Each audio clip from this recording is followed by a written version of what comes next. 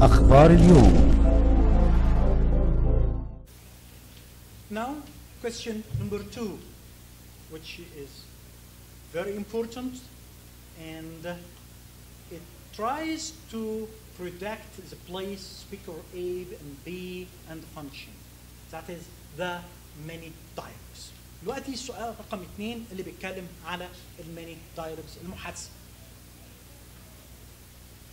I'd like to get this prescription. Okay, but this medicine isn't available now. Can you get for me, please? If possible. صدقني, believe me. You will not answer these questions until you know what is the meaning of the two words. The word prescription and the word medicine. I think the word medicine is easy. لأن medicine معناها الدواء. فأنت هتفهم هتعرف يبقى هو بيسأل. طب هو في واحد دخل مكان وبيقول له I'd like to get this prescription. أنا عاوز البريسكريبشن ده. اللي طب التاني بيقول له ده medicine مش موجود. يبقى داخل إيه؟ وفي نفس الوقت قال له لا طب ممكن تجيبه لي. طيب prescription معناها إيه؟ prescription dear students means روشتة. روشتة اللي الدكتور بيكتبها. طيب يبقى البليس هيبقى ايه؟ فارماسي. يس جود. فارماسي اللي هي الصيدليه. طيب سبيكر A ده مين هو سبيكر A؟ فارماسيست. مين هو الفارماسيست؟ الصيدلي. احنا الصيدلي المهنه بتاعت الصيدلي احنا بنسميه فارماسيست. ما بنسميهوش دكتور. بنسميه صيدلي. فارماسيست مش فيزيشن. اوكي؟ طيب هو سبيكر بي مين هو؟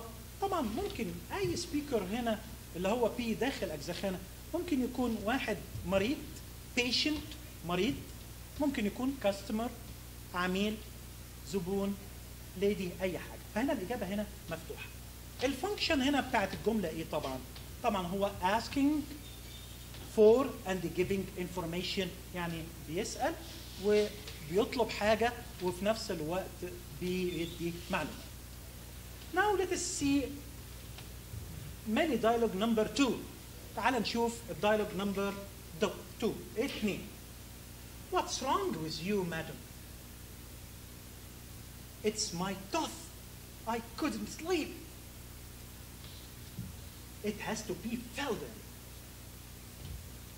لو هتلاحظ واحدة اسمها مادمز طبعا خلي بالك هي دي اللي سبيك خلاص اللي بتتكلم معاه فهو بيقول لها واتس رونج ويز يو مادم يعني هو اللي جاوب كمان يبقى الإجابة سهلة جدا هنا فقال لها اتس ماي توس اي كودنت سليب أنا مش قادر أنام it has to be filled in يعني معناها بيتحشي.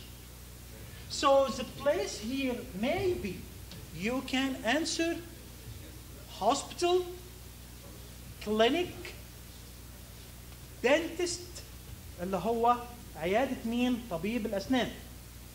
So here you can see hospital, speaker A is the madam اللي هي المدام اللي راحت له البيشنت and speaker B is the dentist and the function here is asking for help and giving information. That is very important when you project the place. It will be very easy for all the students to know who is speaker A and who is speaker B. هقولها تاني بالعربي علشان الناس تفهم الجزئية دي. And the key of answering this kind of questions is to know where is the place. أين المكان؟ فين المكان؟ So if you find the place, you will know who is speaker A and speaker B. Now, that is the end of the answering question number 2. Thank you.